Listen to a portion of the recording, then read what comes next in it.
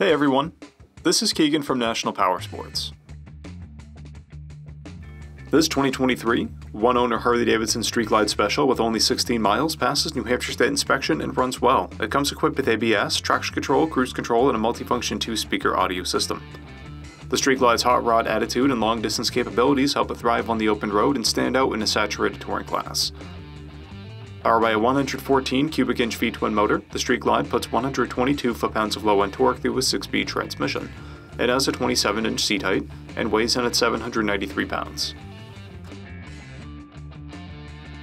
To see everything we know about this vehicle, including full mechanical and cosmetic condition reports, the service repair order, high-resolution photos, and more, please visit the listing on our website.